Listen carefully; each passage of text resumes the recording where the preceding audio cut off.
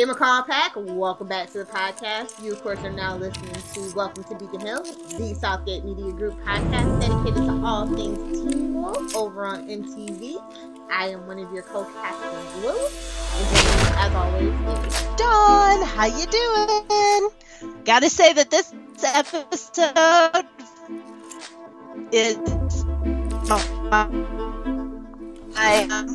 let's just say that I'm never as impressed with this episode as I am with the finale. Oh, yeah. I don't know. Episodes of Teen Wolf are very lackluster a lot of the time. Yeah, it's always a waiting game. As a matter of fact, I titled this The Waiting Game because I feel like it gives more justice to the episode than the actual title. So yes, I think that they didn't want the fans to freak out more than what they already did. So, yeah, up for discussion today is episode 519, The Beast of Beacon Hills. Glad we didn't have to say that 17 million times like we did with the Maid of Javaudan. Oh, forget that. It's the DBO moment. Yes, that as well. Seriously?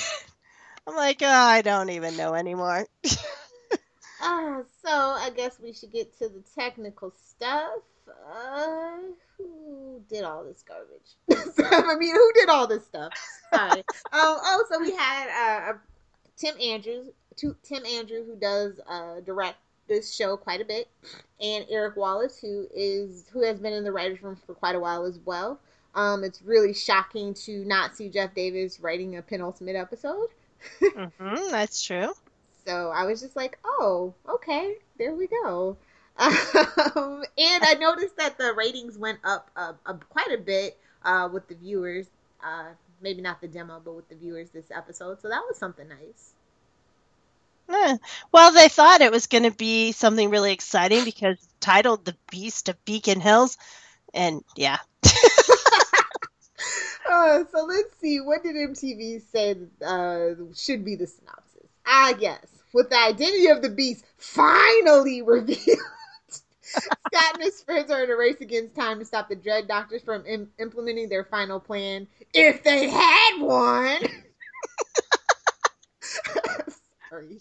Shout out to all my Fairly Odd Parents fans.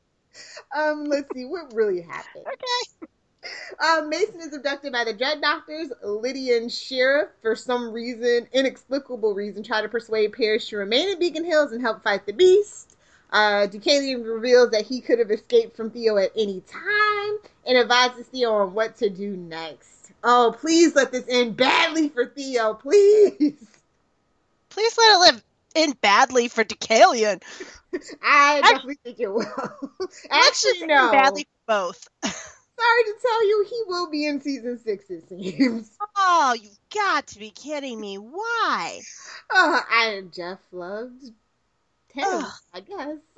Anyway, Theo kills Josh and absorbs his power, allowing him to wear the Dread Doctor helmet to discern the beast's identity. Okay, sure. However, he says, I use that in quotation marks, he doesn't see Mason.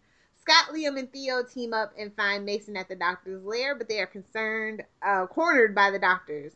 Meanwhile, Malia and Brayden are confronted by the Desert Wolves for some reason at poor Mama McCall's house getting blown to bits.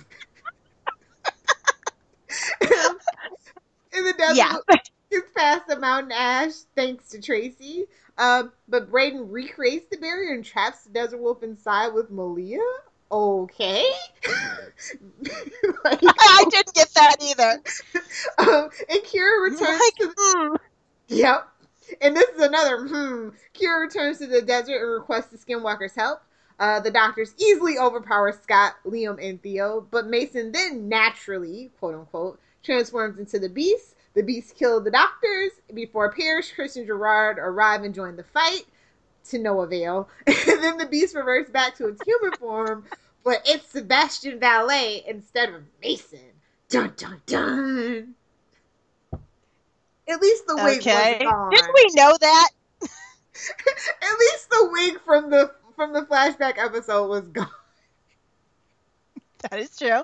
But we already knew that was happening, right? Because they told us in every single episode. Yes, but now it's a fight to get Mason back. And I'm like, why? Everybody kept trying to get him to remember, even though they kept saying if he remembered, he would become the man. So obviously nobody really likes Mason. That is my theory, and I'm sticking to it. Yeah, I'm thinking that's probably not the theory that most people are going with, but I like that theory. What I don't like is the idea that after they have told us, 9 billion times this season that once the man takes over, the teenager will be gone forever. And I'm thinking, let me guess, he's going to be gone for 1/3 of an episode. Try the first 5 minutes. Oh, I don't know. I just don't know. Well, before we get into lowlights and burning questions and head scratchers, let's talk about the highlights of this episode. If there were any. There were one. I mean, there always is. And I liked a good portion of it. Yeah, it's just, I'm not into, let's see how long we can wait to see if, something's going to happen. And that's how I felt about this. Yes. However. You're Procrastination Davis. Yes. Except it wasn't him. He's the one that plots out the whole season, though. It's like, no, make him wait. Make him work for it again. You know what? I'm not quite sure why anybody would think watching the characters wait on screen is exciting. But, oh well. Anyway, good things about this episode. Number 1 is a quote. And of course, Styles. It's Styles. It's got me. I love how Lydia wakes up Styles and he's like, What happened? Who's dead? That should be the new theme for, Beacon Hills. Instead of dude, it's Beacon Hills. It should be, who's dead? I just thought it was funny. Number 1 thing about this episode, the Dread Doctors actually can speak English and not bug language. Who freaking knew? I have that on there too. I'm like, wow, I can understand you. What happened? And that's why they had to die.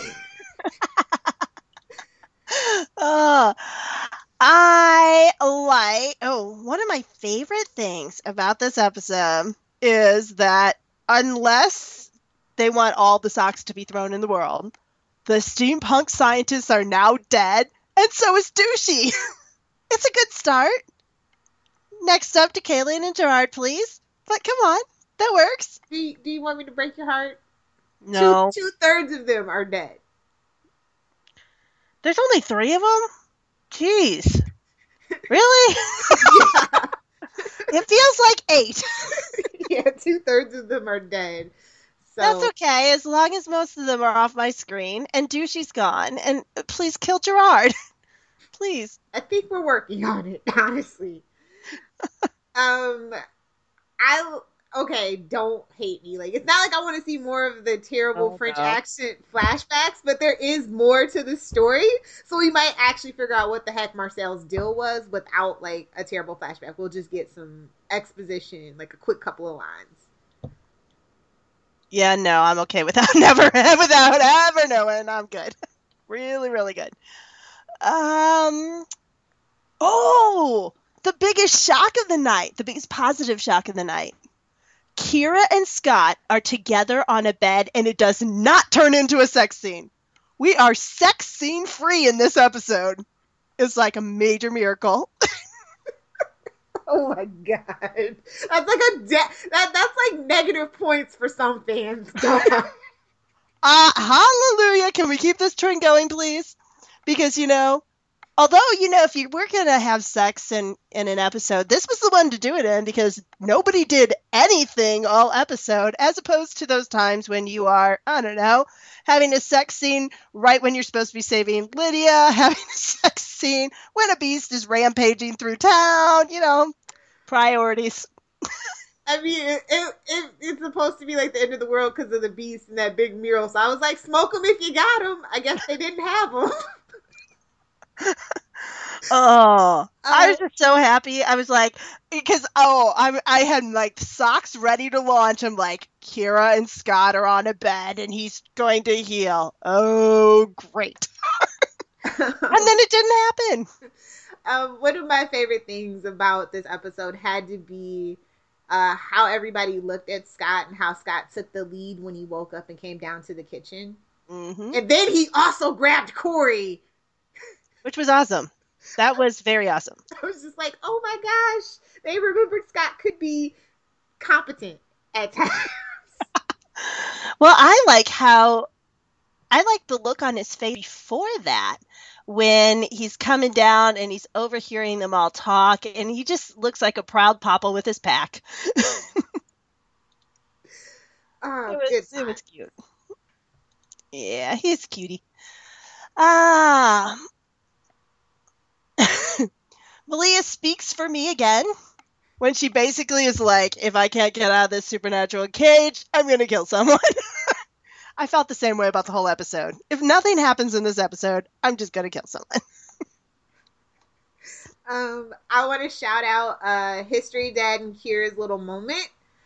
We don't get enough of that daughter-father time, and I'm glad that they took the time out in this episode to show that, even though it was bad advice. We don't keep secrets from Mama Fox, because Mama Fox is a 900-year-old kitsune who knows things! And who should, by this point, have already shared things? I don't get it. How can you still be this stupid about kitsunes when, your mom has been one for 900 years? Well, she's tough Asian mom. She's going to tell her, no, this is not your fight and things like that. And Kira just doesn't want to hear it, unfortunately, although she needs to. I don't want her to die. I'd rather her ride off into the sunset to Sunnydale or something. Sunnydale, she ain't never leaving that desert again. Oh. But anyway, I like that they were together there, and I loved what he said. Not telling her was dangerous too. I'm like, because you are the one who's going to get it, the bad end of this deal, not Kira. I love that Theo calls out Scott for letting Deucalion go. About time someone did. Oh, give smacks all around for that. You and Derek. Sometimes Theo can be one of us. Another thing I really enjoyed was the doctor's ultimate, totally sick burn on Theo and his millennial selfishness and entitlement. That's going to be one of my bad ones, because I'm like, really? Why am I listening to you talk? Just shut up. It was a meta shout out to the fans from the writer's room. That wasn't a shout out to the fans. That was, like, no, you can't have your hysteric. Now go away. Metaphysically, shooting the fans, maybe. Not a shout out. Shoot out.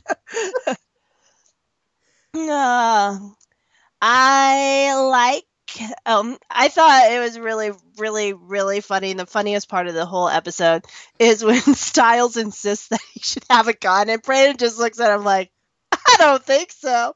And then when she throws it at him and he drops it, I was laughing the whole way. I'm like, oh, that's Styles one of the things that was good for me because it was humor and comedy, but at the same time, it's kind of bad because, well, his dad is in law enforcement, and a lot of people who have parents in law enforcement are like really taught self-defense because bad things happen to cops and their families. That's true, but is it season 2 or 3 or 4? I don't know, one of those early ones when Styles asks his dad for a gun and he just pretty much point out blanks goes, no. But at this point, Chris should be training everybody. Oh, I agree with that. I agree 100% with that. I was just happy that if I wasn't going to get any action in this episode, at least I got to laugh. Definitely. Let's see.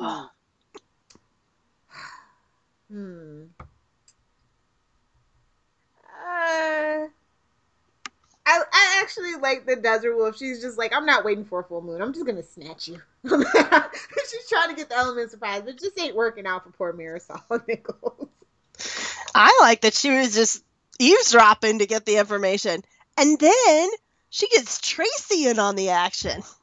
I'm telling you, As much as I'm no fan of Tracy, and I wish that there was more to the Desert Wolf than there seems to be, I have absolutely zero problem with, Tracy becoming Marisol's, or not Marisol, Desert Wolf's Padawan and training to be an evil villain. Oh, I I'm saw good with so that. much of that. Yeah.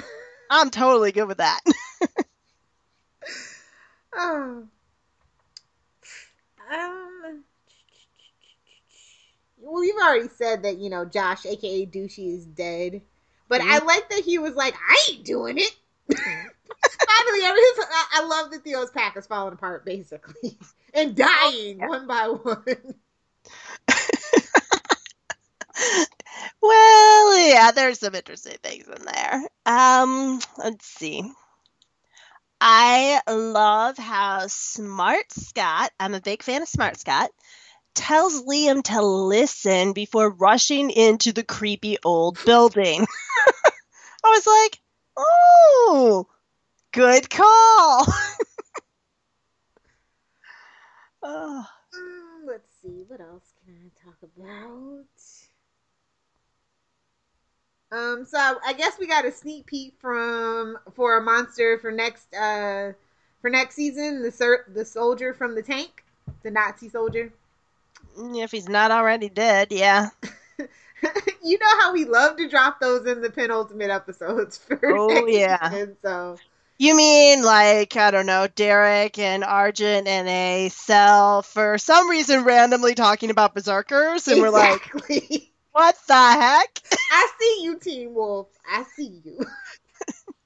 Okay, so berserkers then. Glad to know that we're talking about something that makes zero sense in this season. Well, no, because if a lot of people on Reddit have been talking about that new deputy, and they've been calling him a Nazi deputy, and so I really feel like he is representing like the Aryan youth, and so when they said that, I kind of like stood up like, he was acting pretty suspicious. I think this all might tie in together. See, I just think of him as Sound of Music.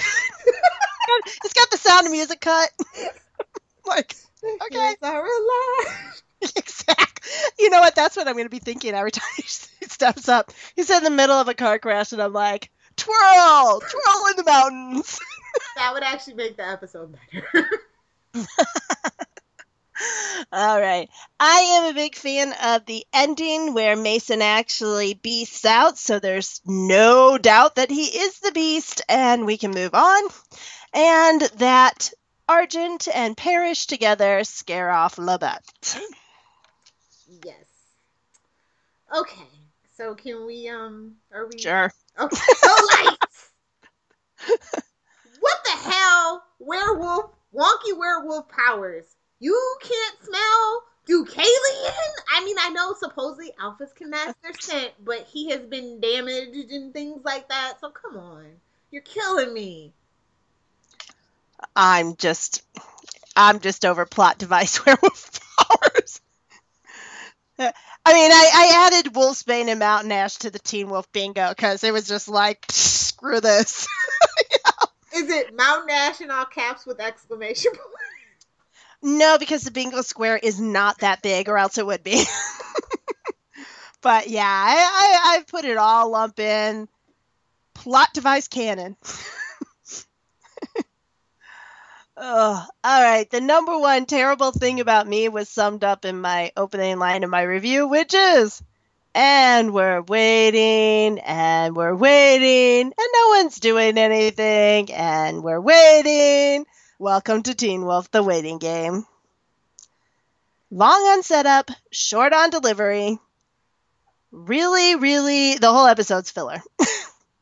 And it's not even fun filler. It's people talking on phones, walking into walls, sitting next to each other, staring, pacing, eating nuts. Filler. Oh my God, you touched on one of them.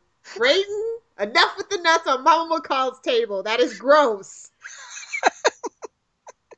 I mean, it was good. It was a good plan. It was like a low-key plan that actually worked. So I was happy about that.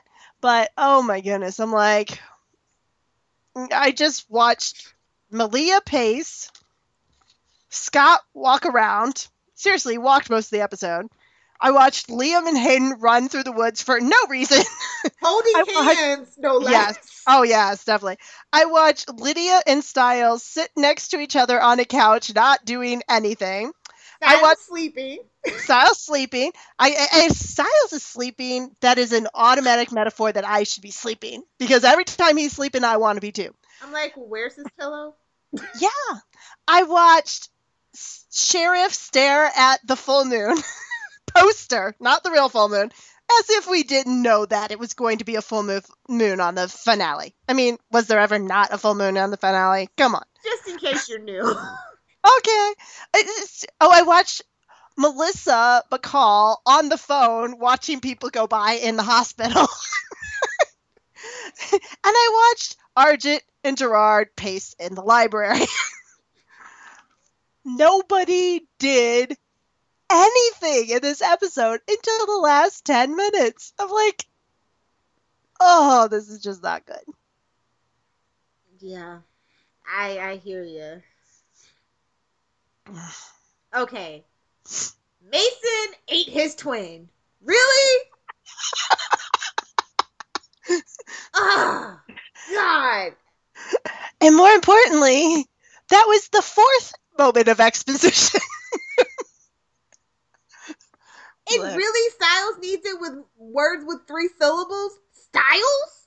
Okay, that's what I've got. Stupid Styles doesn't understand 3-syllable words. Since when? Really? What the heck? Lycanthropy is more than... Maybe Liam should have been in that moment. I don't know. But Styles not understanding basic, words just doesn't do anything for me. I'll trump that with another person whose skills went completely wasted.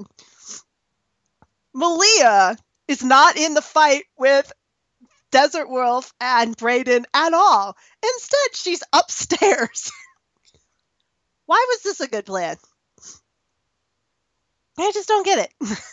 Like, seriously, Malia, you're a werewolf. Race! You won't get hit. Just go. And if you do get hit, it won't matter anyway because you'll heal. Go. Oh, watching Malia cower in the corner was so much fun, let me tell you.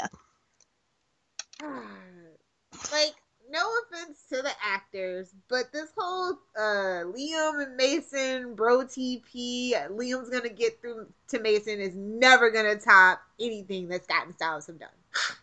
Well, so I don't really understand why we're doing this. We could have done something a lot more exciting than this.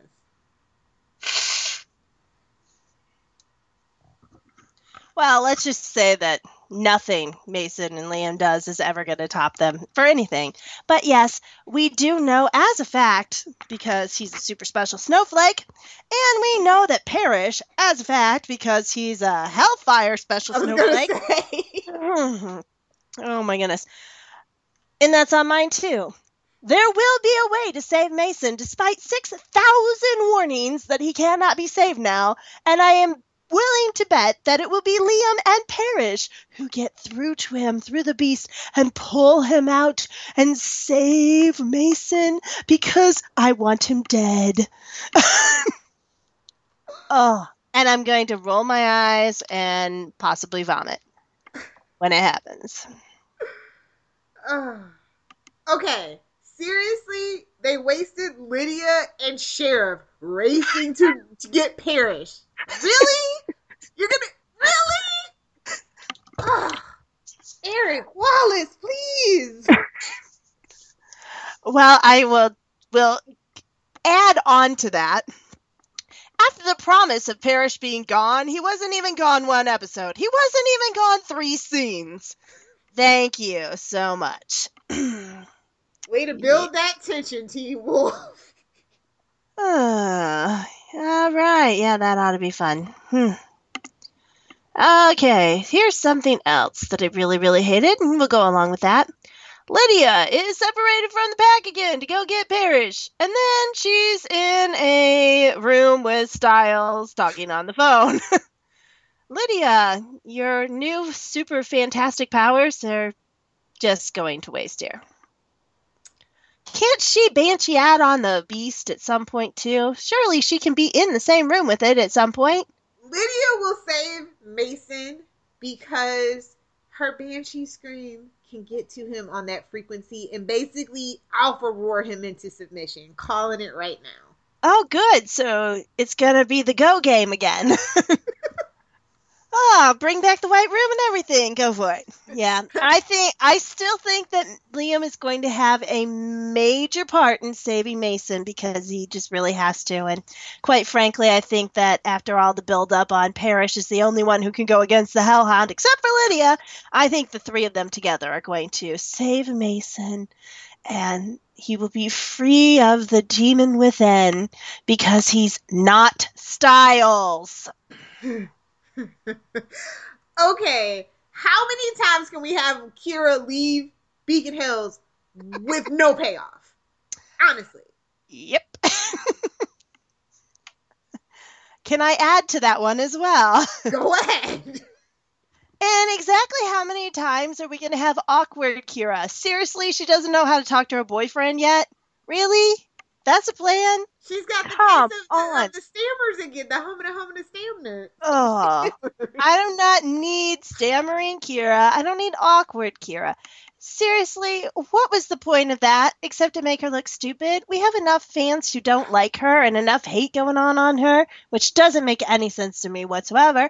So, back the heck off of making her look stupid. Can we please make her competent? Please. Or confident, or both. Either one. Both would be awesome. Don't be greedy. It's Teen Wolf. Oh. At this point, she's going to be sucked in, and we're going to have to go rescue her, and then I'm going to be like, seriously, we do not need a damsel in distress on Teen Wolf. Oh, wait, and let me add to the other Cure thing. They got her another Rob 4? What does I want to know what Dashiko does for a living, because History Dad in California ain't making that much money. No kidding. Not to mention, he's got sucky insurance, so... If he has sucky health insurance, he's probably not rocking the really awesome auto insurance either. So. Oh, wait, they might have Progressive Dog. That's always the commercial that I see in my area during Teen Wolf if it's not an AT&T commercial. Oh, yeah. I'm thinking that after 900 years, she's got a nice stash. Using it Derek style and not Peter style. It's not locked in a vault somewhere where someone could take it. So, I don't know. Deucalion. Blah, blah, blah, blah, blah. Shut up. Why does he still go here? Can't he get expelled or worse, killed? I don't even know what's going on. Just kill them all, please. Just nuke the place. That's it. Supernatural nuke. Go for it. Kill them all. Why would he show Theo how to take power? I don't know. That would give him the idea to do it to him because he wants to be an alpha so bad.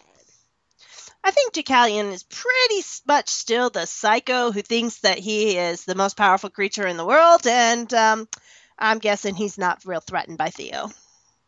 Nobody is, apparently. Yeah, it's getting a little strange. Like, okay, back off or kill him. I don't care. Either one. Yeah. All right. Okay. So I just got done tweeting about how awesome Smart Scott is by not letting Liam go into the, creepy house without, excuse me, I gotta blow my nose again. That's okay.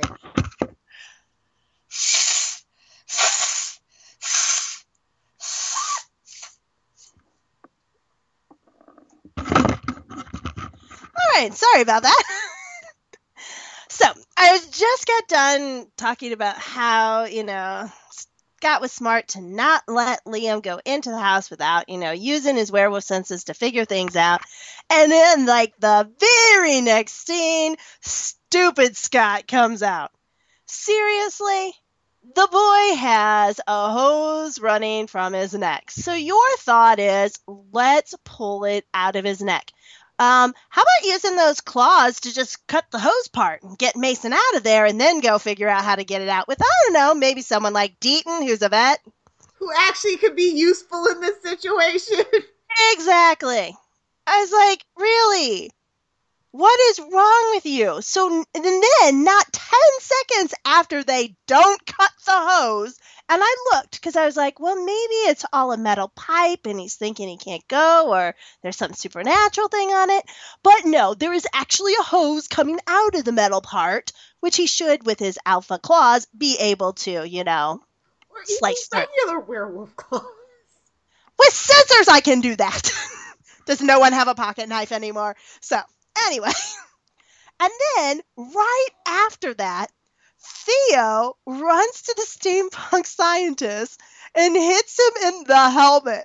And then Liam and then Scott do the same thing. And I'm like, I can't even. Why are you all dumb? Seriously, if you're going to go after someone, you don't want the part that is fortified with metal and electricity. And magic. Come on. Go for the kneecaps, people. Go for something that's going to work. Go for the hose that's in the back of the helmet. Especially the one that with the cane. Yes. The one that you can slice through with those werewolf claws again. Oh, they're driving me nuts. I'm like, really? And then you get that great bong sound when he punches him, and I was like, oh, no. I can't. So you mean to tell me that Gerard Mountain Ash Argent doesn't know where the pike is? I call bullpucky. Yes, but I call score for us because we said last time that they're going to be looking for that freaking pike. So we were right. Yes. It could be a goblin in someone's basement. Oh, shut up. This is not Antique Roadshow. I want to know why the Argents don't have their super magical stuff somewhere safe. That's just what I'm saying. I mean, we have all the guns and safe houses in the world, but I don't know what's in it. Oh, I mean, we have the freaking magic flower. So, we don't. Why is it next to that? I was like, And the way he's looking around the library, I'm like, seriously, is this going to be another vault under this freaking school? What's up with this place? Is it like Fort Knox underneath? What the heck? Warehouse of things. I don't know. All right, I am super, super over Screamer the Stalker. If somebody doesn't short out that invisibility cloak of his, I might end up going through the screen and choking him. Die, Screamer, die. Okay, poor choice of music. And this is my last one, pretty much. Hidden Citizens, I ran when Kira asked the Skywalkers, sorry, wrong fandom, the Skinwalkers for help. I was just like, really? That's not cool. I was like, I'm pretty sure I know a different version of this also. It's a little peppier. Yeah. I'm not quite sure what's up with Teen Wolf or pop music in its entirety right now, which takes a peppy classic and turns it into some mournful dirge. It could have been worse. It could have been dubstep. Could have been worse. It could have been that Lord's Everyone Wants to Rule the World, which may be the most hideous remake ever. So, just terrible. All right, I will add one last one, and we kind of already touched on it. There is a serious lack of bromance in this episode. Serious lack. First off, Scott and Styles are in the same room once. And then another time he closes the door as he's running in. And I was like, can't we just... okay, fine, I give up. This was supposed to be my romance season because you screwed it all the hell last time. So, I was really happy making bromance. Nada. This is like the third episode in a row with nada. Jeff, you're killing me. I hear you, man. Ugh. So, let's talk about episode awards. Who, right? Mm-hmm. Okay. Yeah. Sorry, this episode has short-circuited my brain once again. That's okay, because I have to go back and find my episode awards. I'm scrolling, and for some reason they're on the top instead of the bottom this time. Uh-oh, hold on. My phone's ringing.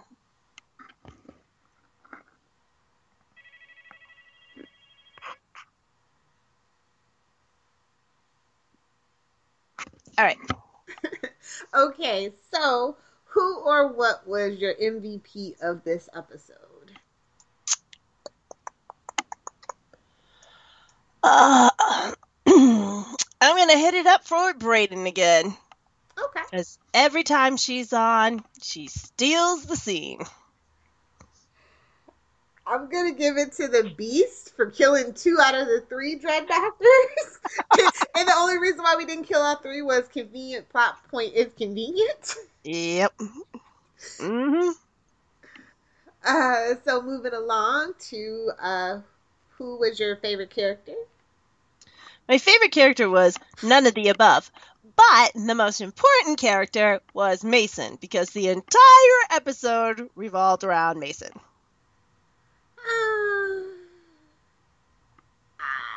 It's so tough because I didn't like anybody really, but They didn't do anything. yeah, exactly. But I'm actually gonna give it to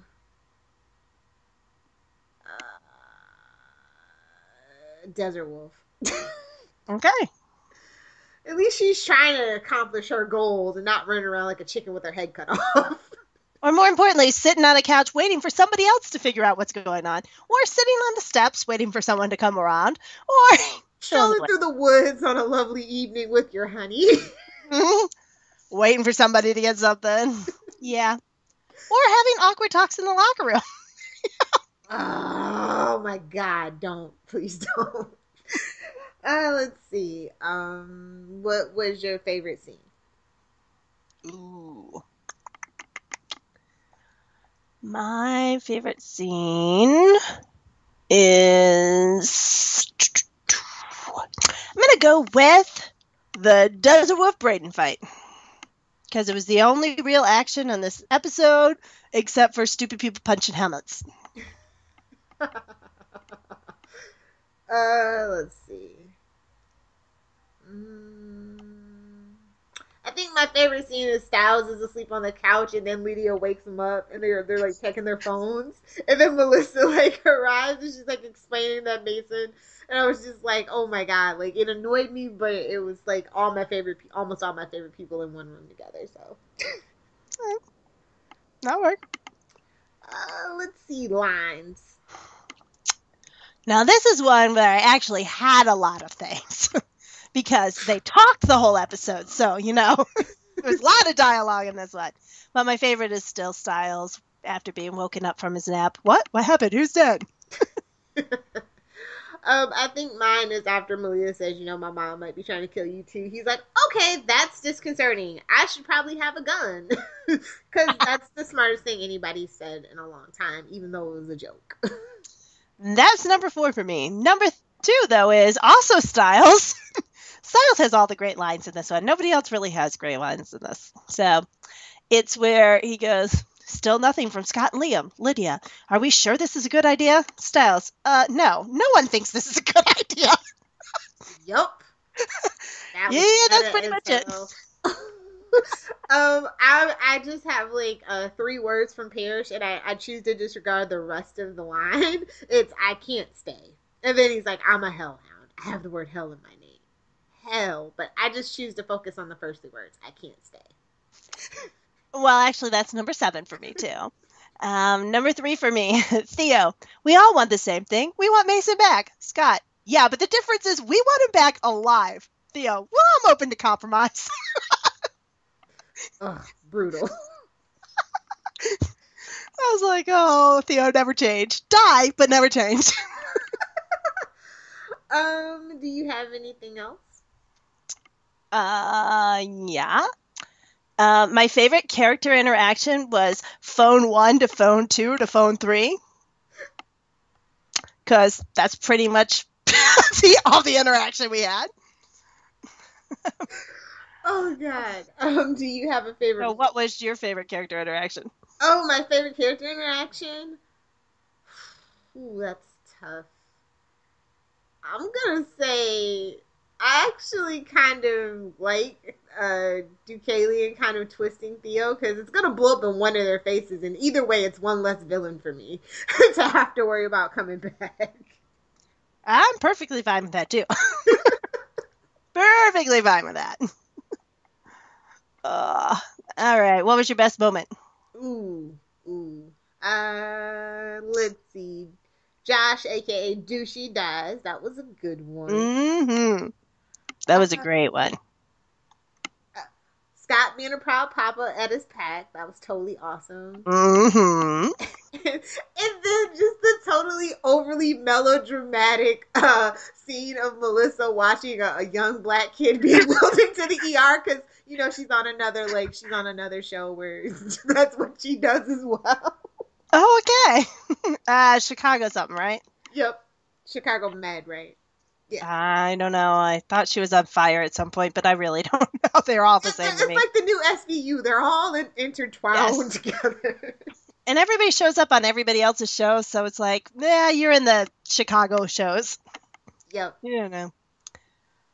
What about you? My favorite moment is when Desert Wolf steps on the shells, and I can finally figure out why Brayden why that scene was even in there. I was like, oh, that makes sense now. Nothing else makes sense, but that makes sense. Oh, yes. So, do you have any special awards? I know you do. Oh, I do. I do. Worst plan, surprisingly, goes to the steampunk scientists. Unless their plan all along was to create a beast that kills them because for some reason they couldn't commit suicide, this plan really sucked. What was the point of this plan? I just don't get it. Worst employee retainment program. Providing actually decent health care is so first-term Obama. In Beacon Hills, the police just slash your tires to keep you from quitting your job. What the heck? What the heck? Worst nickname. So the guy who created the helmet was called the Surgeon? Wouldn't the engineer be a better fit? What was that? I don't even get that. Biggest... Failure. A lot of the steampunk scientists is failure. They're like the biggest hypocrites. You can go ahead and school Theo all you want, but your plot line, total failure. Ugh. Biggest liar. Parrish, who promised he would go, but wasn't even gone for 10 minutes. This is not going to hold up in the marathon, is it not? No, it is not. Most irritating. What? It's not Gerard. Look at you taking that crown, Deucalion. Aw, yay you. Most likely to kill you just for the sport of it. Tracy.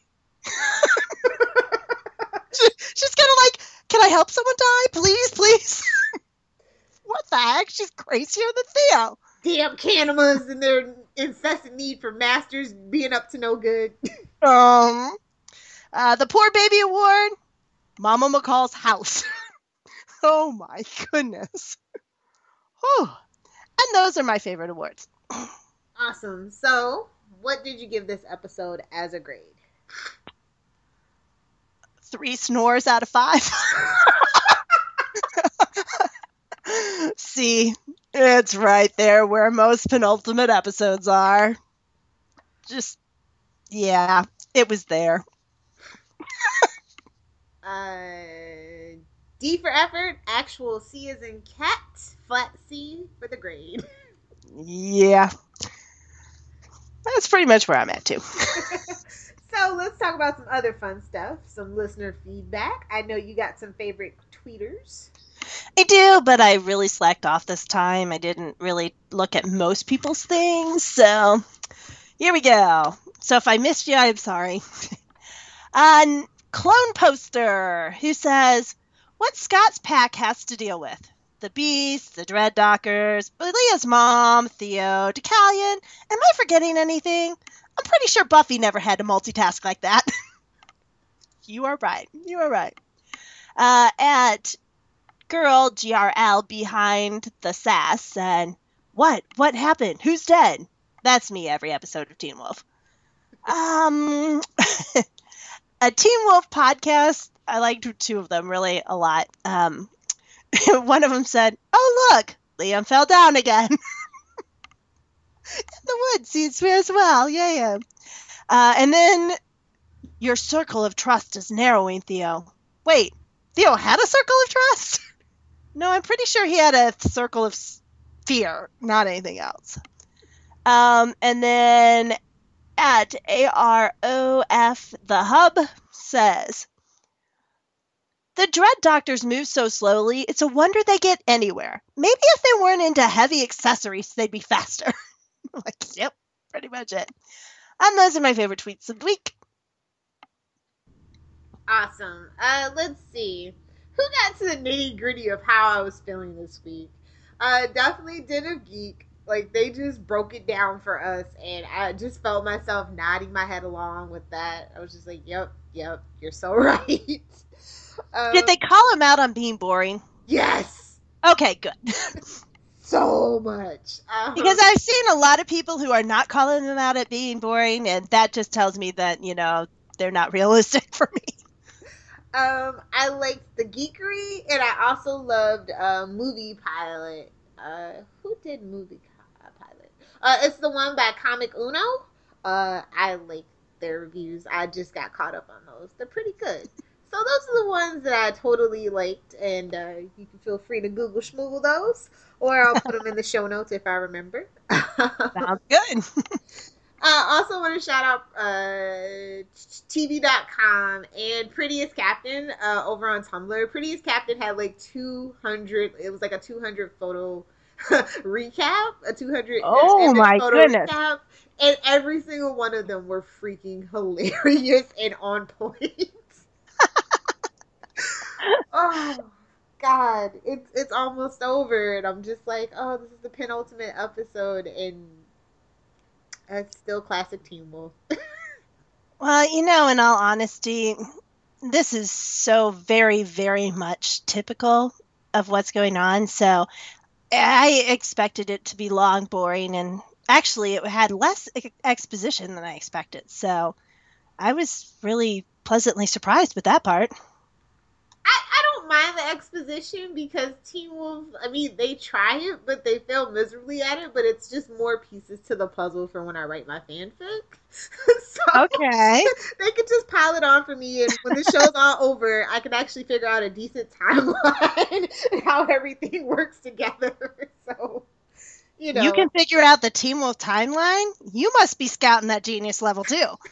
I'm going to try my very best. I'm going to have my own murder board. I'm ordering the see-through glass and about 5 million yards of red string.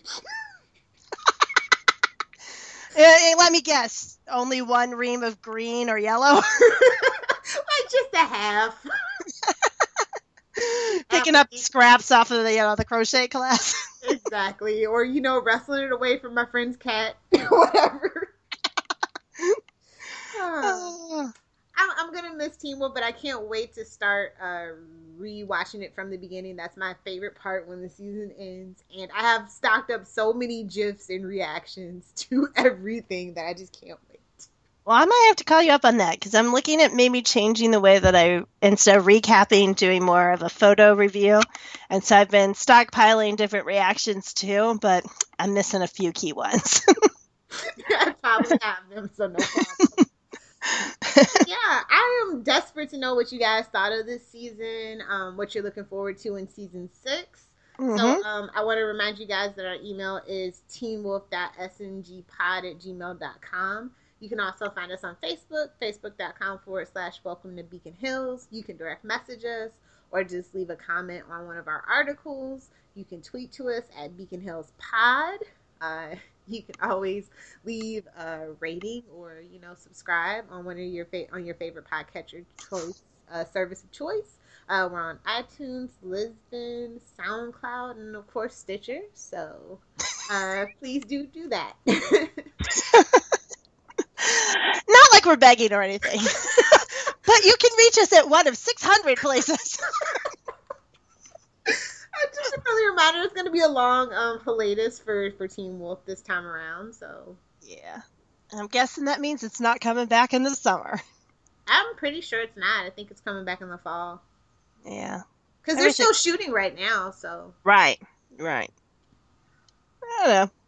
So, I guess it's time for your shameless plugs. Okay. The best way to get a hold of me is on Twitter. I'm at Dawn1. That's at DAHNE1. You can also get me on my blog at dawn1.blogspot.com. And I'm over there at Spoiler TV, writing things like my column, which usually comes out on Mondays, called Last Week in TV. So if you'd like to talk about more than just Teen Wolf, come on over, check it out.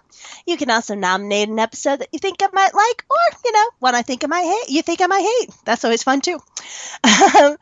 And also, don't forget to check out Redshirted. That's the podcast on the CW's The 100. So if you watch that show, go check out Kristen and I as we're talking about what may be the worst season of The 100 to date. But there are bite sides, too. Other than that, don't forget to hit us up at southgatemediagroup.com, where you got 60, 70, 80, who knows these days, how many podcasts. There's something there for everyone. Definitely. As for me, you guys can find me on Twitter at Lilith Hellfire. If you have Tumblr, you can find my URL. It's lilithhellfire.tumblr.com. And if you want to check out my writings, lilithhellfire.com. So, yeah, that's pretty much it until the actual finale. So are you doing the A to Z challenge again this year? Of course. It's so much fun. And it's really easy, too. Like, if you pick something simple. All you have to do is pick something simple and just, put your thoughts down. Okay. I am not doing that because April's hard for me, but I might end up trying to do that over the summer. We'll see. Try it. I think you'll love it. All right. So thank you so much for joining us for the penultimate episode of Teen Wolf Season 5B, also known as Snoring Through It. No, I'm just kidding. So anyway, thank you so much for joining us. Like we said before, hit us back with some feedback, especially if you don't agree, because that's always fun too. And until next time, be sure to get your friends complete medical histories. You're gonna need it because, dude, it's Beacon Hills.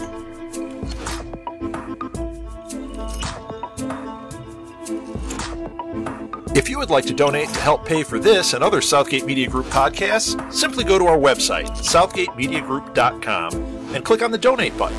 It can be as little as $1 or, well, as much as you want.